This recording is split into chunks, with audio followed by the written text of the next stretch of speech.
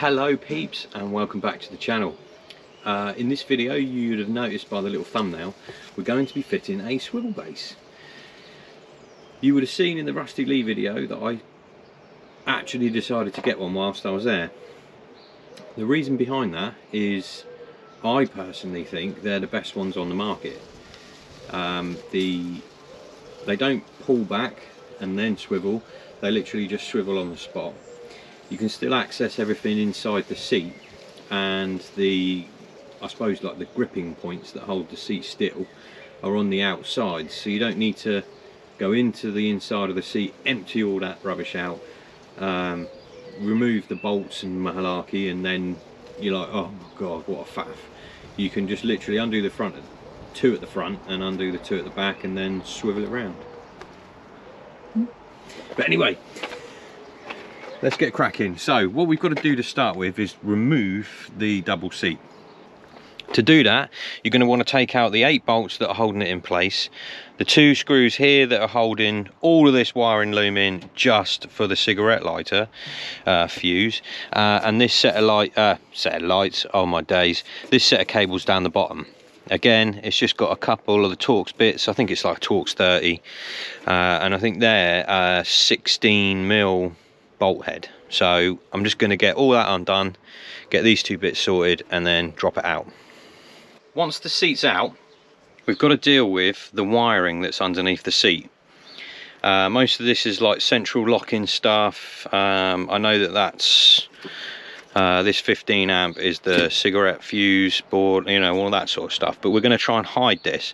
Now there's a cubby hole here, only a very tiny one, but the seat base itself won't quite touch the floor. So what we're going to do is remove all of these brackets. Going to unplug all of these, get rid of that bracket. We're going to pop that out, get rid of that bracket, and just make things a little bit smaller, and then we can start trying to, in a practical term, shove it all underneath the mat.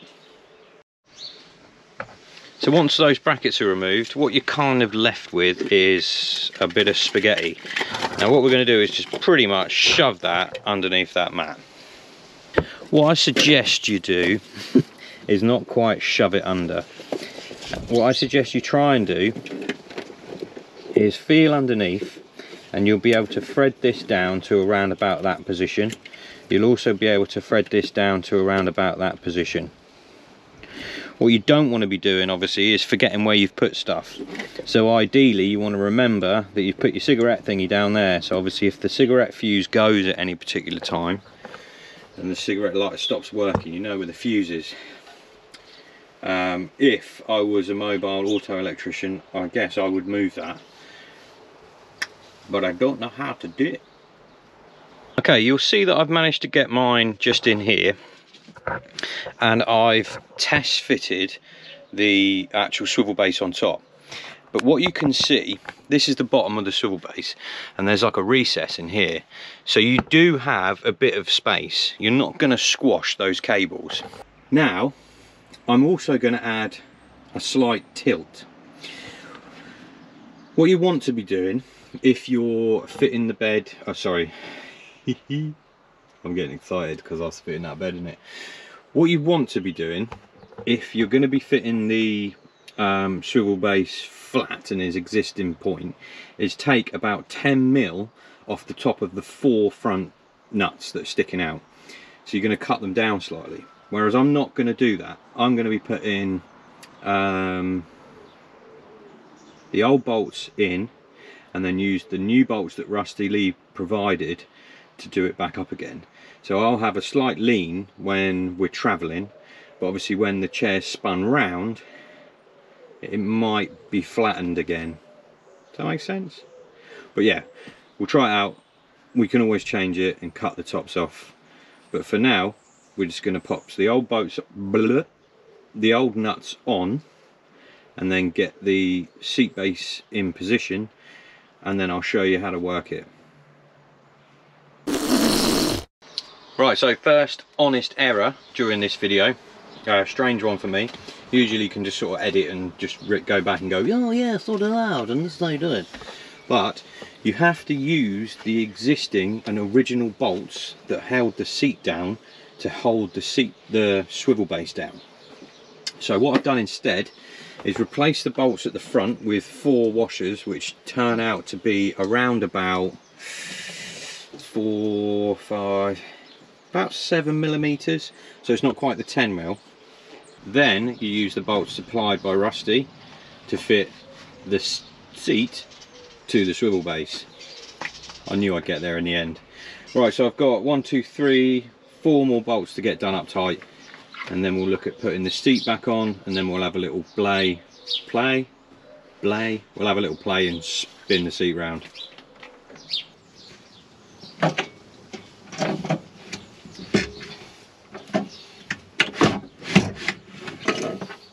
There you are, literally spinning it around. It's like one of those impossible puzzle things, but you're spinning it about until you can get access to the bolts, and then you're getting them done up. So these ones are nice and tight along the front. I'm just going to spin it back into position now. There we go. And I'm going to get these points locked in, and once these are locked in, I'm going to put the in fact I'm going to probably just lock off 2. So I'm going to lock off that one, and then I'm going to lock off this one. I'm going to lift up the seat and get the seat bolted down onto these bolts that are on the swivel base.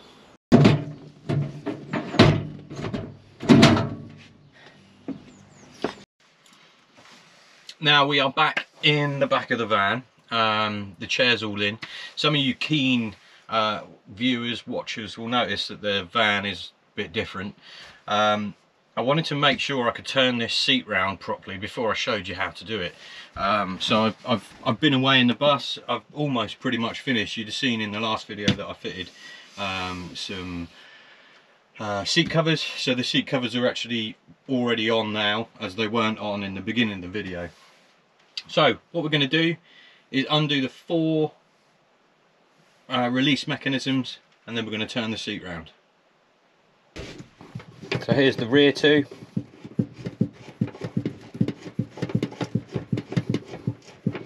And you literally turn them until they pop out.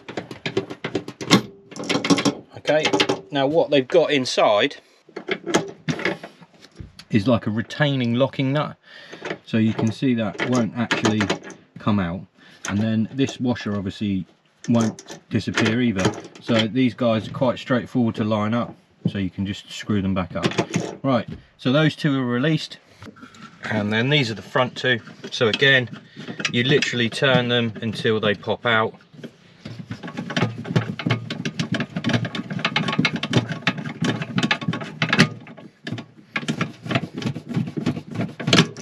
And now the seat is loose.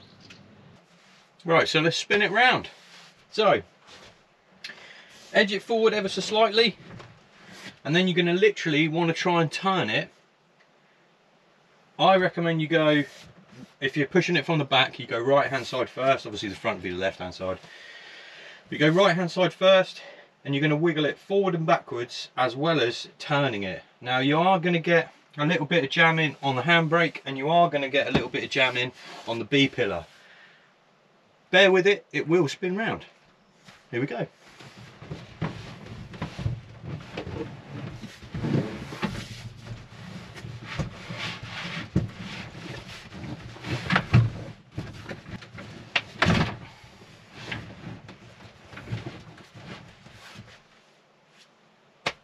It is pretty tricky, but it's definitely doable. I've got it back where I like it. You can pull it forward and lock it in, but I tend to leave it as far back as I can get it. It doesn't move much. There's a little bit of movement in it, but when I'm sat in the chair, I'm just that little bit further back. So honesty is always the way forward. So a couple of things that I don't like about it. It is fairly tricky to get it to spin round.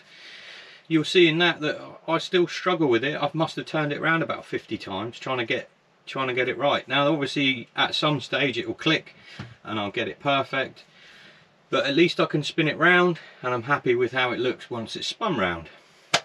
Another thing that I'm not overly happy with, but then I guess it's all of the swivel bases, because they're a certain thickness, it makes this chair a lot higher. I mean, that's not really something to not like about it, to be honest. But anyway, so that is it really. That's the Rustylee double swivel base. Absolutely awesome bit of kit. I'm super chuffed with it. Once it's spun round, the kids can like climb up straight into the roof. And when we're having lunch, we can have the bed down, so the bed will finish around in this area sort of here, and then we've got our table out and you can just sit and chill out. What I think I'm going to try and invest in is one of these mini tables that spin around here. But apart from that, the van is almost ready to go. So join me in the next video. I'll be showing you how to fit your tested bed, your rock and roll bed, your Rustylee bed. A lot of companies out there are doing a very similar design to the Rustylee bed, and are trying to copy the plate that sits underneath the vehicle.